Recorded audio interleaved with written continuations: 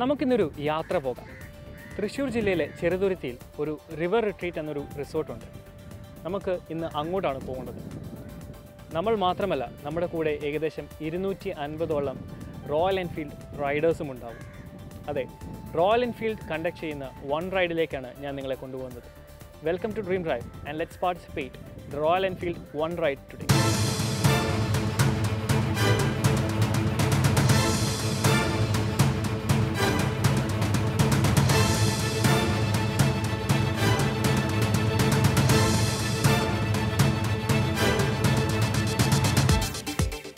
Royal Enfield ഒരു British motor cycle manufacturing കമ്പനിയാണ്.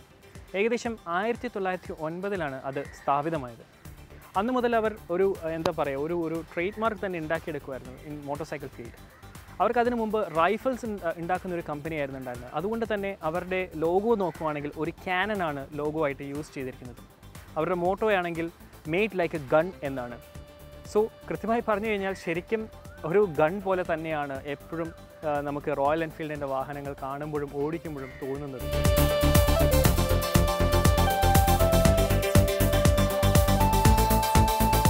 ആയിരത്തി 1955 മദ്രാസ് മോട്ടോർ സൈക്കിൾ കോർപ്പറേഷനുമായി അവർ ചേർന്ന് ഇവിടെ വാഹനങ്ങൾ നിർമ്മിക്കാൻ തുടങ്ങിയത്.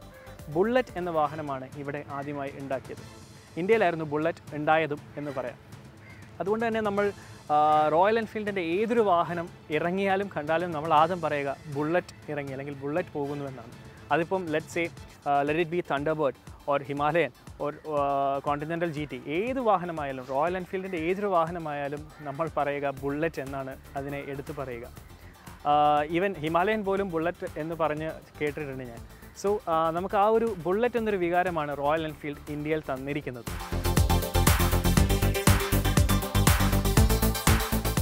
സോ ഏകദേശം 110 വർഷത്തോളം പാരമ്പര്യമുള്ള അല്ലെങ്കിൽ ആ ഒരു ലെഗസി പിന്തുടർന്നു വരുന്ന ആ ഒരു കമ്പനിയായ റോയൽ എൻഫീൽഡ് ഇന്ന് അവരുടെ കൂടെ നമ്മൾ ഇന്ന് റൈഡ് പോകുന്നത് ചെറുതുരുത്തിയിലേക്ക്.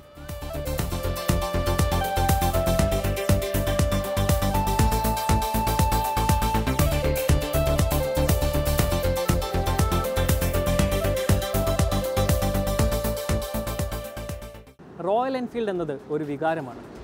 അത് ഇന്ത്യയിൽ മാത്രമല്ല, ലോകത്ത് പല ഭാഗത്തും സ്പ്രെഡ് ചെയ്ത് കിടക്കുന്ന ഒരു വലിയ വികാരം തന്നെയാണ്. ഏകദേശം 14 രാജ്യങ്ങളിലായി റോയൽ എൻഫീൽഡ് ഒരേ ദിവസം സംഘടിപ്പിക്കുന്ന റൈഡാണ് വൺ റൈഡ് എന്ന് പറയുന്നത്. ഇന്ത്യയിലും നമുക്ക് 2 സിറ്റീസിലായി വൺ റൈഡ് ഉണ്ടായിരുന്നു, ഹൈദരാബാദിലും. അതേപോലെ തന്നെ കേരളത്തിൽ സെലക്ട് ചെയ്തിരിക്കുന്നത് തൃശ്ശൂരിലായിരുന്നു. തൃശ്ശൂരിലെ വൺ ഓഫ് ദി ബിഗസ്റ്റ് അല്ലെങ്കിൽ കേരളത്തിലെ തന്നെ one of the biggest Enfield showroom ഡീലേഴ്സായ pinnacle എൻഫീൽഡാണ് ഈ റൈഡ് ഇവിടെ കണ്ടക്ട് ചെയ്തത്. ഈ റൈഡിൻ്റെ കൂടെ തന്നെ അവർ ഒരു ചെറിയൊരു അഡീഷനും കൂടെ ചേർത്തു. പിനക്കിൾ മാനിയ എന്ന പേരിൽ ഒരു ചെറിയൊരു ഇവൻറ്റും സംഘടിപ്പിച്ചിരുന്നു പിനക്കിൾ.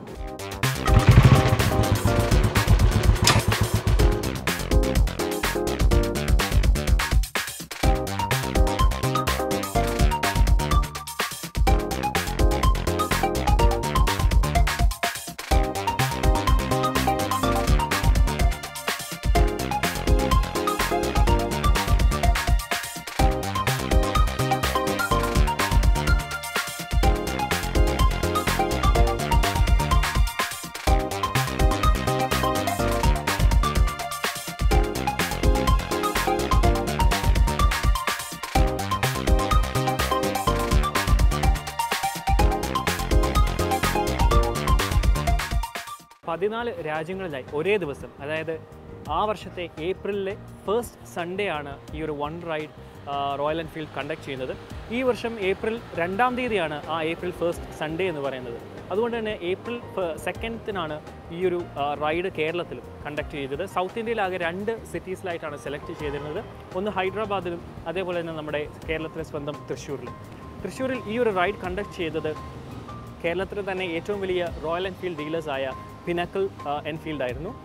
പിനക്കിൾ എൻഫീൽഡാണ് ഈ ഒരു ഫുൾ ഈ ഒരു റൈഡ് കണ്ടക്ട് ചെയ്തതും അവരുടേതായ ചെറിയൊരു ഇവൻറ്റും ഈ ഒരു റൈഡിൽ ചേർത്തിരുന്നു. പിനക്കിൾ മാനിയ എന്ന പേരിലായിരുന്നു ആ ഒരു ഇവൻ്റ് ഉണ്ടായിരുന്നത്. അതിൽ തന്നെ പല ഫൺ ഇവൻറ്റ്സും ഉണ്ടായിരുന്നു. നമുക്കതൊക്കെ വിശദമായി പിന്നീട് നമുക്ക് കാണാൻ സാധിക്കുന്നതാണ്. ഫസ്റ്റ് ഓഫ് ഓൾ ഈ ഒരു റൈഡ് നമുക്ക് സ്റ്റാർട്ട് ചെയ്തത് തൃശ്ശൂരിലെ പൂങ്കുന്നം ഗ്രൗണ്ടിൽ നിന്നായിരുന്നു.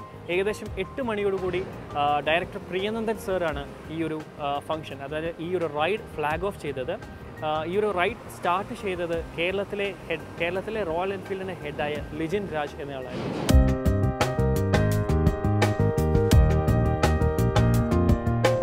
നമുക്കിന്ന് വൺ റൈഡ് എന്നുള്ള ഒരു ഇൻ്റർനാഷണൽ സെലിബ്രേഷനാണ്. ഒരു ഇൻ്റർനാഷണൽ റോയൽ എൻഫീൽഡ് ഡേ ആയിട്ടാണ് നമ്മൾ സെലിബ്രേറ്റ് ചെയ്യുന്നത്.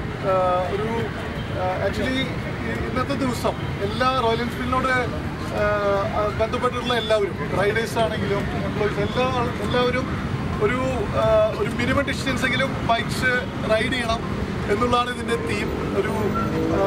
ബേസിക്കലി 2011 സ്റ്റാർട്ട് ചെയ്തത്. 7th one റൈഡാണ്. ഇപ്പോൾ ഓൾറെഡി ഗ്ലോബലി നോക്കുമ്പോൾ ഓൾറെഡി വൺ റൈഡ്സ് സ്റ്റാർട്ട് ചെയ്ത് കഴിഞ്ഞു. ഫസ്റ്റ് മെൽബണിലായിരുന്നു സ്റ്റാർട്ട് ചെയ്തത്. ഒരു 8 hours ബാക്ക് അവിടെ സ്റ്റാർട്ട് ചെയ്തു, ഓൾറെഡി ചെയ്ത് കഴിഞ്ഞു. പിന്നെ ബാക്കി എല്ലാ ഇതിലും അറൗണ്ട് 25 കൺട്രീസിലെ വൺ റൈഡ് സെലിബ്രേറ്റ് ചെയ്യുന്നു.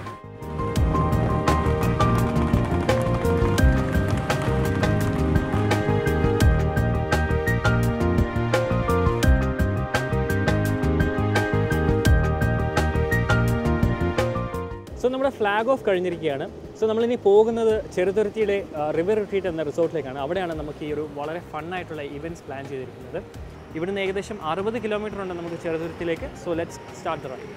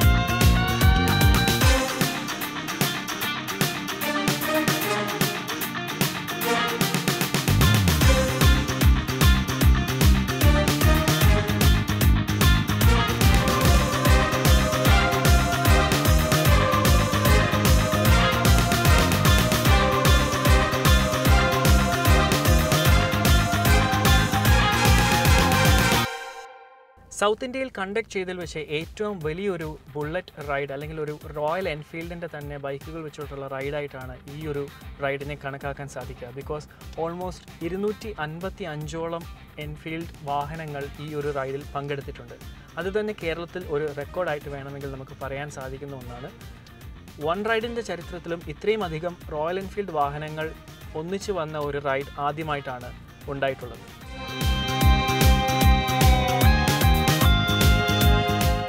മൊത്തം 5 ഇവൻറ്റ്സ് ആണ് റിവർ റിട്രീറ്റിൽ പിനക്കിൾ പ്ലാൻ ചെയ്തിരിക്കുന്നത്.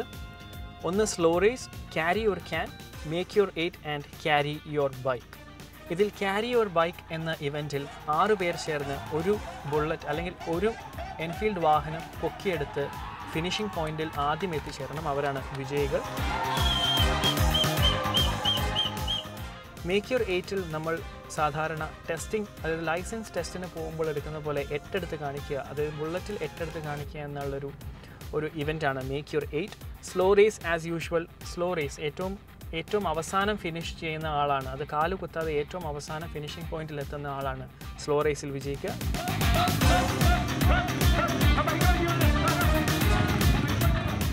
ക്യാരി യുവർ ക്യാനിൽ 20 ലിറ്ററിൻ്റെ 2 ക്യാനുകൾ തൂക്കി നമ്മൾ ഫിനിഷിംഗ് പോയിന്റിൽ ഏറ്റവും ആദ്യം എത്തുന്നു, അവരാണ് വിജയികൾ. ഇതുകൂടാതെ ഒരു ട്രാക്ക് റേസും ഉണ്ടായിരുന്നു. ഒരു ഓഫ് റോഡ് ട്രാക്കാണ് ഇതിനു വേണ്ടി ക്രമീകരിച്ചിരുന്നത്. ഇതിൽ പലതരത്തിലുള്ള ടെറൈൻസ് ഉണ്ടായിരുന്നു. സ്ലഷി ആയിട്ടും ഗ്രാവൽസ് ആയിട്ടും പല ടെറൈൻസ് ഉണ്ടായിരുന്നു. ഇതിൽ ടൈം ലാപ്പ് വെച്ചിട്ടാണ് ഇതിലെ വിജയിയെ കണക്കാക്കുക. ഹിമാലയൻ ബൈക്സിന് വേണ്ടി ഒരു പ്രത്യേക സെക്ഷനും അല്ലാത്ത മറ്റ് റോയൽ എൻഫീൽഡ് വാഹനങ്ങൾക്ക് വേണ്ടി മറ്റൊരു സെക്ഷനുമായിട്ടാണ് ഈ ഒരു ഇവൻറ്റും കണ്ടക്ട് ചെയ്തത്. നമുക്ക് ഇത്രയും കണ്ടക്ട് ചെയ്ത ഇവൻറ്റ്സിലെ എല്ലാം ഫസ്റ്റ് പ്രൈസ് വിന്നേഴ്സിന് ഇപ്പോൾ പ്രൈസ് ഡിസ്ട്രിബ്യൂട്ട് ചെയ്തതിന് ശേഷം ഇവൻറ്റ് ക്ലോസ് ചെയ്യുകയാണ്. So our ride has come to an end and the event has come to an end too. Such a thrilling day for everyone who has come for this ride.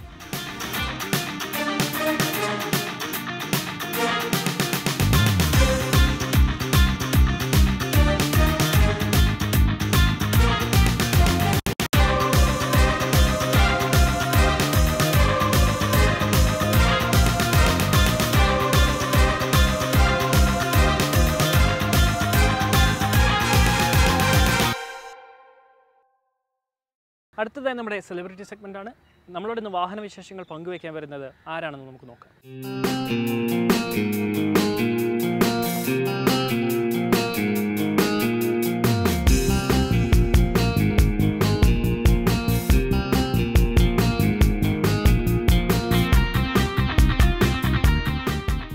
കുട്ടിക്കാലം മുതലേ വണ്ടികളോട് താല്പര്യമുണ്ട്. എനിക്ക് പെട്ടെന്ന് ഓർക്കാൻ കഴിയുന്നത് അച്ഛന് അന്ന് ചെന്നൈയിൽ 2 വണ്ടികളുണ്ടായിരുന്നു, 2 വീലേഴ്സ്. ഒന്ന് ലാംബ്രട്ടയും ഒന്ന് ജാവ എന്ന് പറഞ്ഞൊരു ബൈക്കുണ്ട്. കുറേ കാലം ലാംബ്രട്ട കൂടെ ഉണ്ടായിരുന്നു. പക്ഷേ ജാവ ബൈക്ക് ഇടയ്ക്ക് വെച്ചൊന്ന് വീക്ഷിക്കേണ്ടി വന്നു. കാരണം ഒന്ന്, ഈ വണ്ടിയുടെ ഒരു പവർ അപാരമാണ്. അന്നത്തെ ഒരു യൂത്ത് ഐക്കൺ വണ്ടിയായിരുന്നു ഈ ജാവ.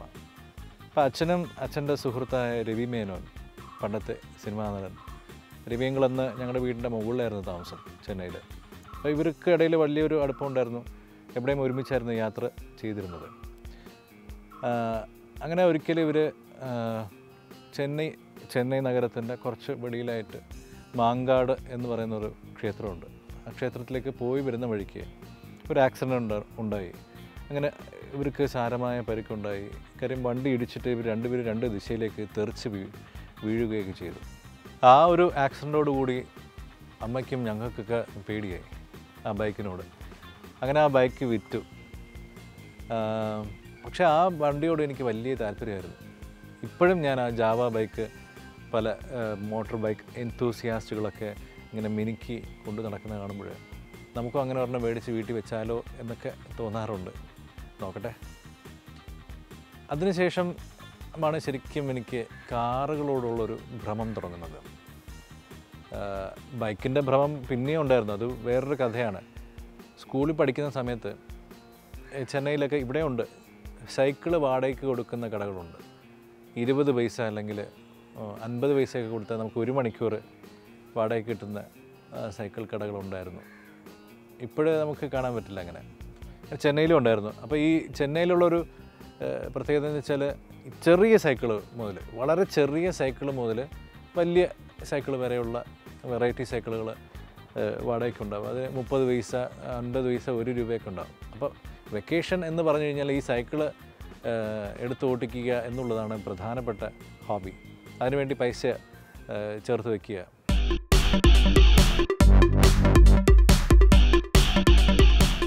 അപ്പോൾ ആ സമയത്ത് അവിടെ ഒരു മോഫ എന്ന് പറഞ്ഞൊരു സൈക്കിള് പോലെ ഇരിക്കും, പക്ഷേ അത് മോട്ടറൊക്കെ ഘടിപ്പിച്ച ഒരു വണ്ടിയാണ്. അത് 5 രൂപ, അരമണിക്കൂറിന് 5 രൂപ എന്നുള്ളൊരു വാടകയ്ക്ക് കിട്ടുന്നൊരു സ്ഥലം നമ്മൾ കണ്ടെത്തി. ഞാനും എൻ്റെ ഫ്രണ്ട്സൊക്കെ പോയി എടുക്കാറുണ്ടായിരുന്നു. ശരിക്കും പോയാൽ കുറച്ച് റിസ്ക്കുള്ള പരിപാടി. അത് എവിടെയെങ്കിലും കൊണ്ട് വെച്ച് ഇടിച്ചാൽ കേസും കൂടിയാണ്. എന്നാലും ഞാൻ എന്ത് ചെയ്തു, അച്ഛൻ്റെ ഈ ലാംബ്രട്ട സ്കൂട്ടറിൻ്റെ ബാക്കിലത്തെ സ്റ്റെപ്പിനി ഊരി കൊണ്ടുപോയി ആക്രി കൊടുത്ത് അവിടെ നിന്ന് ഒരു 10-35 രൂപ കിട്ടി. അതും കൊണ്ടാണ് ഞങ്ങൾ ഇതിൽ പോയി പൈസ കൊടുത്ത് ഇങ്ങനെ കറങ്ങുക. അപ്പം ഞാനെന്ത് ചെയ്ത്, വീട്ടിൻ്റെ സൈഡിൽ കുറേ ആൾക്കാരെ കാണിക്കണമെന്ന് വിചാരിച്ച് ഞാൻ ആ വണ്ടി എടുത്ത് വീട്ടിൻ്റെ ഫ്രണ്ടിൽ കൂടി ഇങ്ങനെ 2-3 പ്രാവശ്യം പോയി. അപ്പോൾ അമ്മ കണ്ടിട്ട് അത്ഭുതപ്പെട്ടു. അതിനോടൊപ്പം ദേഷ്യവും സങ്കടവും എന്താ പറയുക, തമാശയാണോ ഇവൻ കാണിക്കുന്നത്, എന്ത് കാണിക്കുന്നതൊക്കെ ഉള്ളൊരു ക്വസ്റ്റ്യൻ മാർക്ക് നമ്മുടെ മനസ്സിലുള്ളതുപോലെയൊക്കെ എനിക്ക് തോന്നി. ഞാൻ വണ്ടി കൊണ്ട് തിരിച്ചു വന്നപ്പോഴാണ് എനിക്ക് മനസ്സിലായത്, അന്ന് എനിക്ക് കെമിസ്ട്രി പരീക്ഷയായിരുന്നു. പരീക്ഷയ്ക്ക് 1 മണിക്ക് പോകണം, 11:30 വരെ വണ്ടി ഓടിച്ചുകൊണ്ട് നടക്കുമായിരുന്നു. അപ്പോൾ അതാണ് എൻ്റെ ഒരു 2 വീലറിൻ്റെ ഓർമ്മ. അങ്ങനെ നിൽക്കുകയാണ്. പിന്നെയാണ് ഈ കാറുകളിലേക്ക് വരുന്നത്. കാറുകളിൽ തുടങ്ങിയപ്പോൾ പിന്നെ ഈ യാത്ര ചെയ്യുന്ന കാറുകളിലൊക്കെ ഡ്രൈവറെ നോക്കിയിരിക്കുക, അവരെന്താ ചെയ്യുന്നത് നോക്കുക, പിന്നെ അതിൻ്റെ ഉള്ളിലെ പണി പഠിക്കുക, ഇതൊക്കെ ആയിരുന്നു.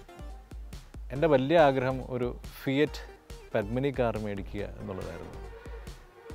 അന്നൊക്കെ അംബാസഡർ കോണ്ടസ എന്ന് പറഞ്ഞൊരു കാറൊക്കെ ഉണ്ടായിരുന്നു. അപ്പോൾ കോണ്ടസ അതൊക്കെ നമ്മുടെ റീച്ച് അല്ല എന്നുള്ള ഒരു ഐഡിയ ആയിരുന്നു. അപ്പോൾ എൻ്റെ ഏറ്റവും വലിയ മോഹം ഒരു പദ്മിനി കാർ മേടിച്ച് ഓടിച്ചുകൊണ്ട് നടക്കുക എന്നുള്ളത്. നമുക്ക് അഫോർഡ് ചെയ്യാൻ പറ്റുന്ന അതായിരിക്കും എന്നൊക്കെ ഉള്ളൊരു തോന്നലുണ്ടായിരുന്നു. അച്ഛൻ അന്ന് എൻ്റെ കുട്ടിക്കാലത്ത് ഒരു കാർ മേടിച്ചിരുന്നു, ഒരു മാർക്ക് 4 അംബാസഡർ. അത് ചെറിയ പണികളുണ്ടായിരുന്നു, അതുകൊണ്ട് അത് അവിടെ ഒരു വർക്ക്ഷോപ്പിൽ ഏൽപ്പിച്ചു. പിന്നെ ഞങ്ങൾ നാട്ടിലേക്ക് താമസം മാറി. അന്നും മനസ്സിൽ കാറിൻ്റെ മോഹമുണ്ട്. അച്ഛൻ ഇടയ്ക്ക് പറഞ്ഞിടാ നമുക്കൊരു കാർ എടുക്കണം, ഒരു മാരുതി 800 സെക്കൻഡ് ഹാൻഡ് ഞാൻ നോക്കി വെച്ചിട്ടുണ്ട്, ഒരു 50,000 രൂപ കൊടുത്താൽ കിട്ടും എന്നൊക്കെ. എനിക്ക് തോന്നുന്നത് ഇത് 1999 ആ ഒരു പീരീഡിലൊക്കെ ഇത് ഞാനും അച്ഛനും സ്ഥിരം ബസ്സിൽ യാത്ര ചെയ്യുന്ന ഒരു സമയത്ത് ഞങ്ങളിങ്ങനെ പരസ്പരം സംസാരിച്ച് ഒരു തീരുമാനത്തിലൊക്കെ എത്തി. എനിക്ക് വലിയ സന്തോഷമായിരുന്നു ഒരു റെഡ് മാരുതി എടുക്കണമെന്നൊക്കെ. പക്ഷെ അത് നടന്നില്ല. പിന്നീട് അച്ഛൻ മരിച്ചു. അങ്ങനെയാണ് ഞാൻ പാടിത്തുടങ്ങുന്നത്. ഞാൻ പാടിത്തുടങ്ങിയപ്പോൾ യാത്രകൾ കൂടി. നിരന്തരം ഇങ്ങനെ പരിപാടിക്കായി ഒരുപാട് യാത്ര ചെയ്യേണ്ടി വരുന്നു. വാടകയ്ക്ക് കാർ എടുക്കും, പോകും, അല്ലെങ്കിൽ ടാക്സി വിളിക്കും. അപ്പോൾ ഈ റെൻ്റ് കാർ എടുത്താലുള്ള ഗുണമെന്ന് വെച്ചാൽ നമുക്ക് പഠിക്കുകയും ചെയ്യാം, നമുക്ക് സൗകര്യത്തിനുള്ള യാത്ര ചെയ്യുകയും ചെയ്യാം. അങ്ങനെ കുറേ കാലമായി. അപ്പോൾ പെട്ടെന്ന് തോന്നി ഒരു കാറ് എങ്ങനെയെങ്കിലും സെക്കൻഡ് ഹാൻഡ് ഒരു കാർ എടുക്കണമെന്നൊക്കെ തോന്നി. അങ്ങനെ ഞാൻ പോയി ഒരു കാറ് കണ്ടു. അതെൻ്റെ ജ്യേഷ്ഠൻ മനോജ് എന്ന് പറയുന്ന ഒരു വർക്ക്ഷോപ്പ് ആറ്റിങ്ങൽ ആലങ്കോട് എന്നൊരു സ്ഥലത്ത് ഇട്ടിട്ടുണ്ട്. അവിടെ അദ്ദേഹം വളരെ ഫേമസ് ആണ് ഈ ഒരു രംഗത്ത്. കാര്യം ഈ വലിയ വലിയ വണ്ടികൾ ബെൻസ്, BMW, ഓഡിയുടെയൊക്കെ ഒരു സ്പെഷ്യലിസ്റ്റാണ് മനോജ് ചേട്ടൻ. മനോജ് ചേട്ടനാണ് എനിക്ക് കൊല്ലത്തുനിന്നൊരു opal Astra club car second hand മേടിച്ചിരുന്നത്. എൻ്റെ ആദ്യത്തെ കാറ് ഓപ്പൽ ആസ്ട്ര ക്ലബ്ബാണ്. അതിപ്പോഴും ഉണ്ട്.